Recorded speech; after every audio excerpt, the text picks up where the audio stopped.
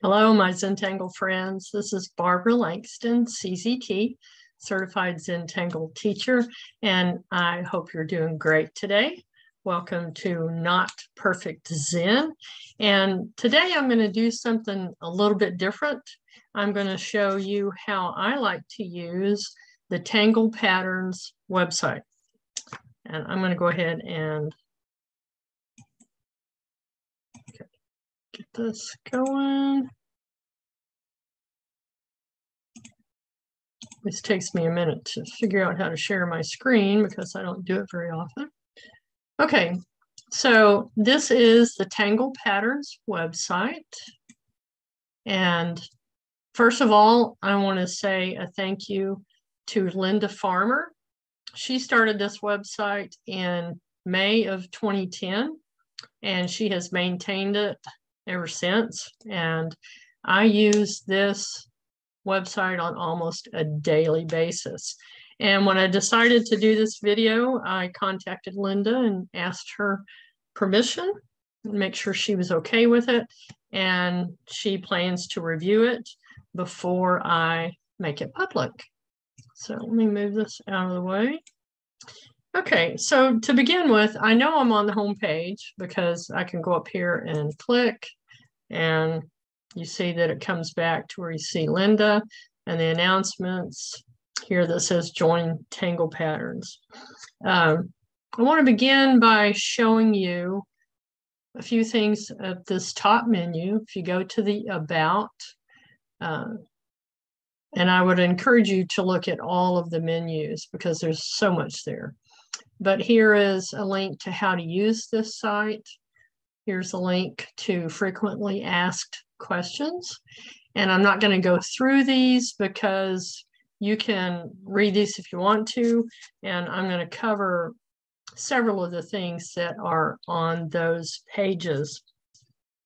Okay, so first thing I want to begin with, which is the main reason I go to the Tangle Patterns website, and that is to find a pattern that I want to do.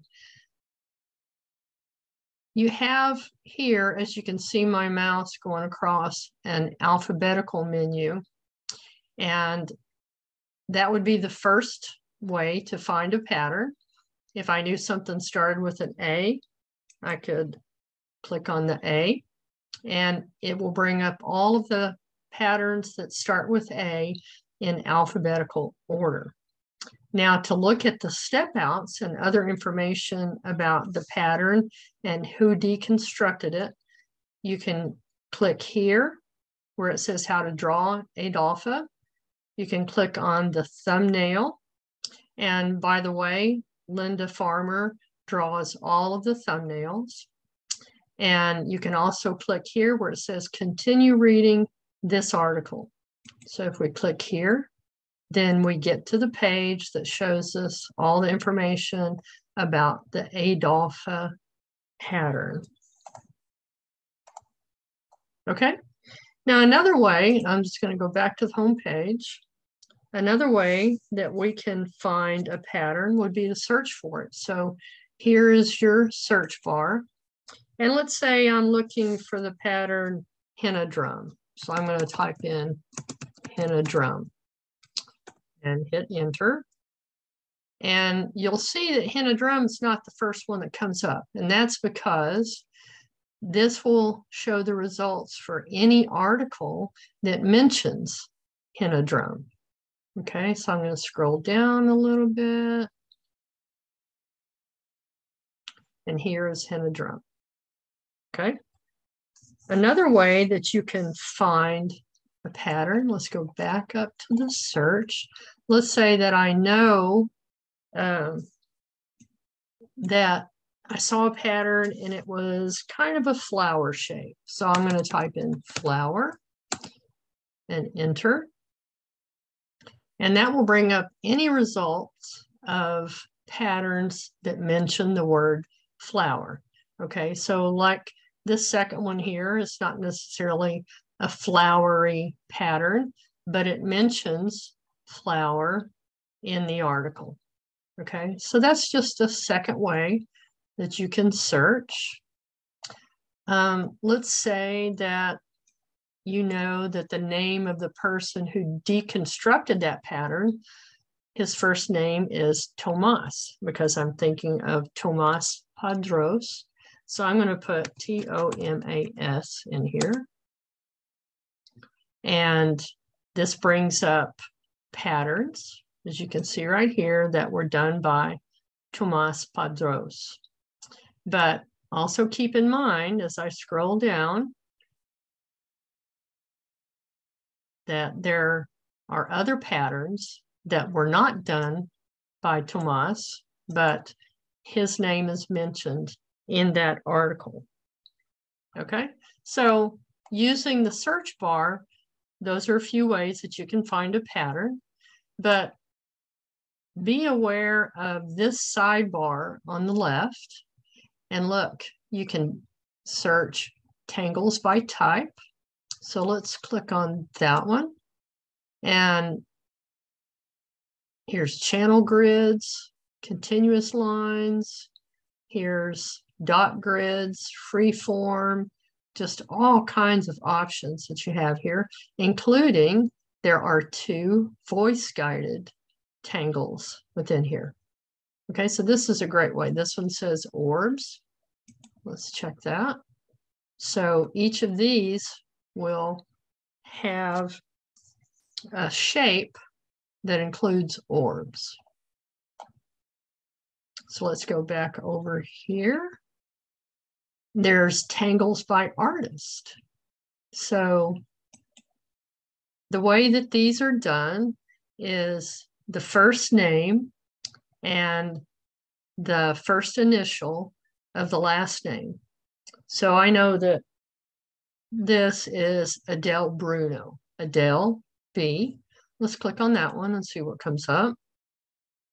And so now we know that all of these patterns were done by Adele Bruno. And for instance, before when I was looking for Tomas Padros, his would be Tomasp, would bring up all of his patterns. Okay, so let's click on Trello. And the next thing I want to show you is, let's say that I really like these patterns by Adele. Another way that you can find all of her patterns is to scroll down to the point just before the bookmarks. And I'm going to make this a little bit bigger so it's easier for you to see. So for this pattern, it was deconstructed on May 29th, 2017, or that was the first time that it was put on this website. This is a link to, again, more patterns by Adele B, Adele Bruno. And also you can see that this is a ribbon, so I could find more ribbons. And this has a spiral in it. So this little bar down here I use quite often also, because it can bring up who published or deconstructed the pattern. It can show you the type, and it can show you the shape. So again, there are lots of ways to find your patterns on this site. Let's bring this back down. Okay, another way to find patterns is maybe you're looking for something that came out in 2010. So this is the archives by month. And I especially like to see some of the oldest patterns, the classic patterns. And you can see here, we could go all the way back to May of 2010 and see what were some of the first patterns that were released on this website.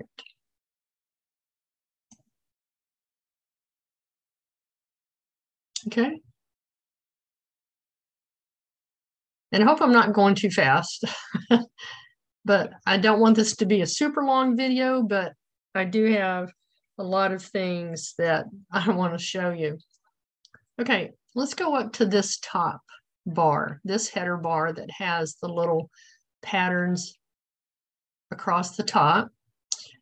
If you click on this, it actually just takes you back to the home page. But you can see when I clicked on that, it changed to some more patterns.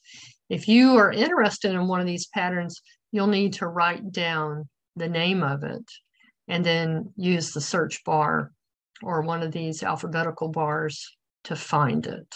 So if I liked Ambler, I could come up here and type in Ambler to find it. Okay. I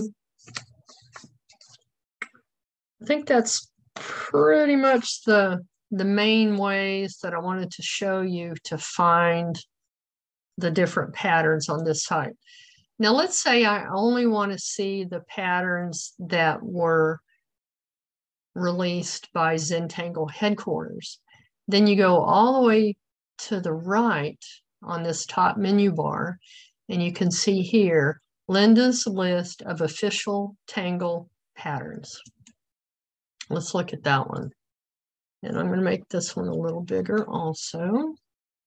And then I'm going to scroll down, and here's the list of all of the patterns that have been released by Zentangle headquarters.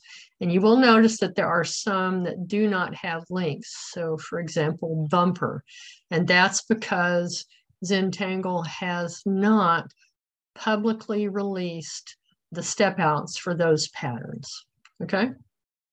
But I think this is one of them, the links that I use the most so that I can find all of the patterns released by Zentangle. And so far there are 173. And I think that's pretty cool. All right, so let's go back up to this top menu bar. Now I've showed you the about.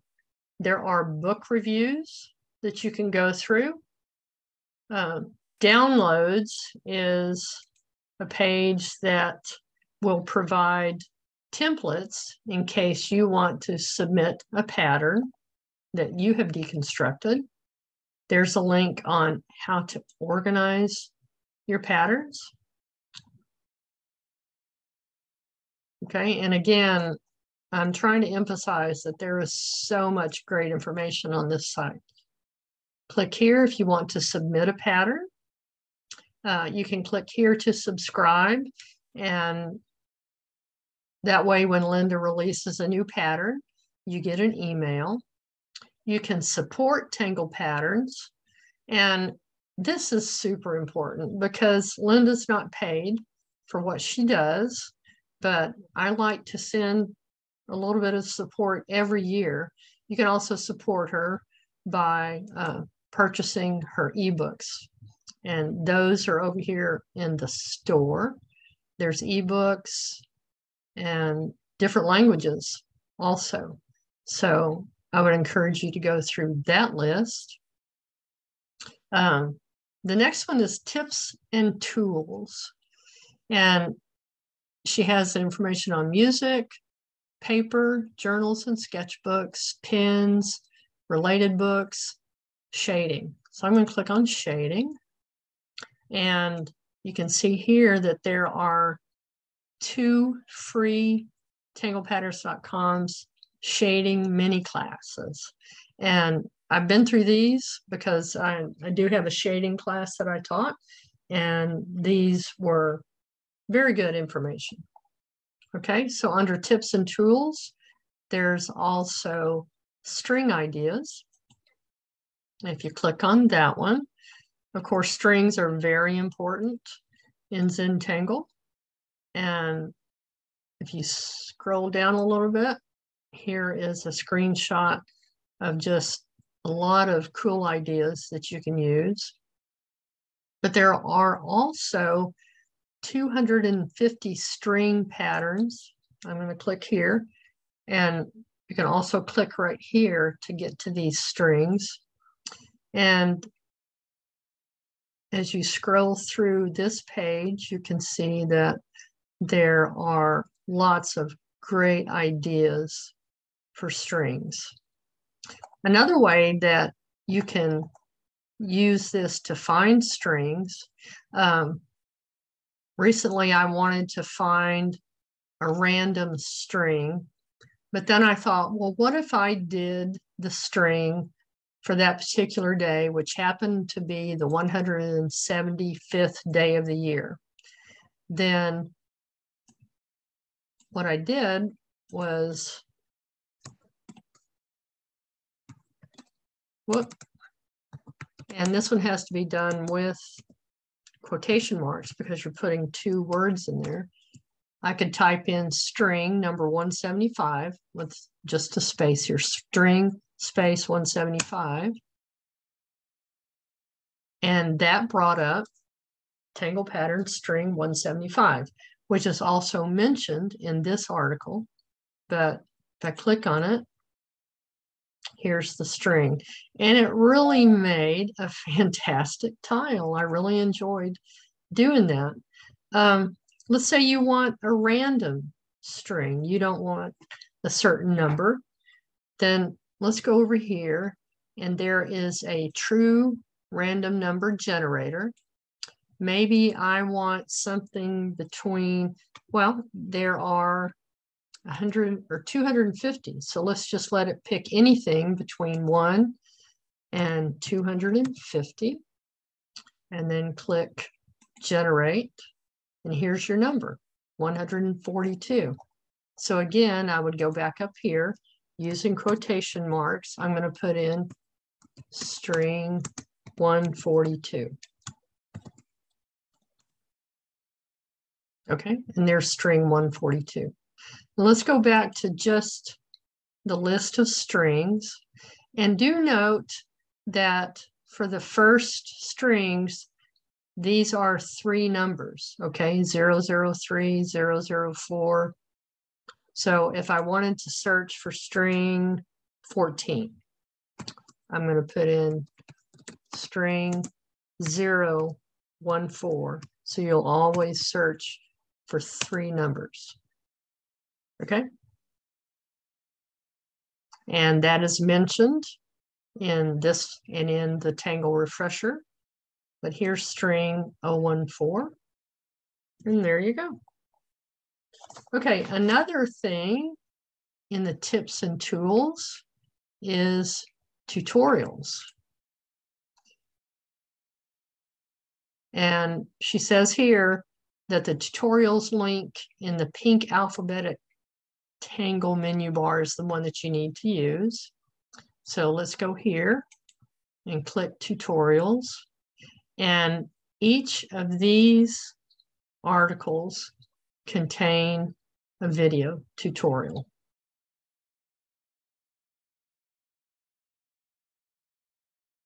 Okay, and I've learned a lot by going through these. It's really a lot of fun. Okay, and then Zentangle storage ideas might be something that you're interested in. And now let's go to the Zentangles menu. What is a Zentangle? If you're new to Zentangle, this is where you want to start on this website. Basics of the Zentangle method, terminology, again, the list of official Tangle patterns, the fact that a pattern is not always a tangle, and then here's some in Spanish, I believe. Guidelines for creating Zentangle-inspired art and products, teaching, and then a history of the CZT seminars and how to find the CZT.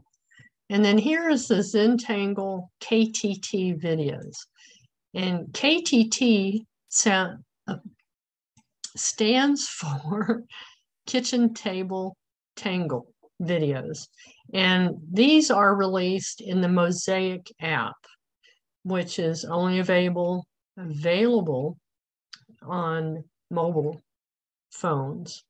And if you scroll down, some of these are linked to YouTube and some of these are not, but you can tell by going through here which ones are available in the Mosaic app. Okay, This tells you how to get the Mosaic app. This is new, guest podcasts and videos. Let's click on that. And this is new in June of this year and talks about how Rick and Maria want to start talking more on podcasts and in interviews so that they can continue to share the Zentangle method. And if you haven't listened to these, they're really good. These first two that have been released. And then down here is Zentangle project packs. And this one, I think, is great information. It starts with the first project pack in November of 2017 and goes all the way through March of 2022. And if you click on that, you'll see that it shows you the supplies that are needed. And then it shows you each day of the videos with a little bit of information from each one of the videos. Okay. I'm going to scroll back up and let's look again at some of the extra things that are in the A to Z menu. There's general, and this will bring up Tangle refreshers. And if you click on that, she has a string idea, and then you can read through this for lots of good information. And then here's buried treasure from the tangling past. And she brings up patterns that we may have forgotten about that you can try on your tiles. And also there's always a link to another Tangle refresher. And let's go back to general.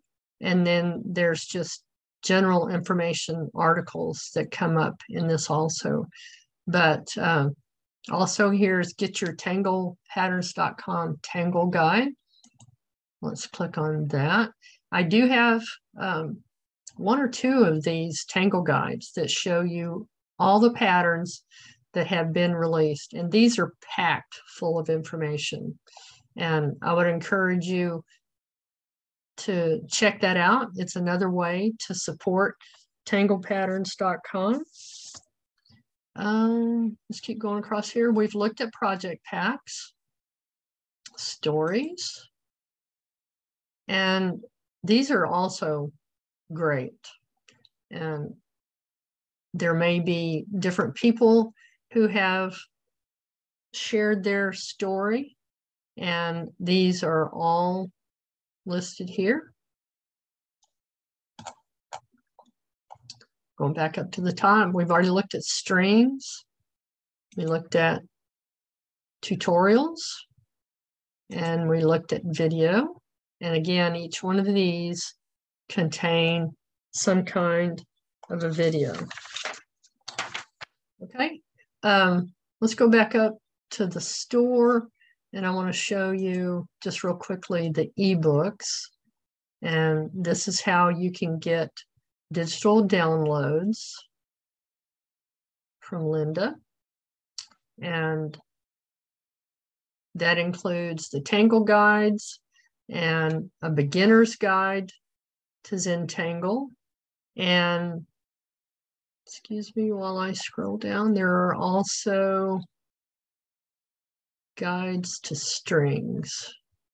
Okay, so here is a strings guide, and this is number 1 through 50. And then she has these all the way through number 250.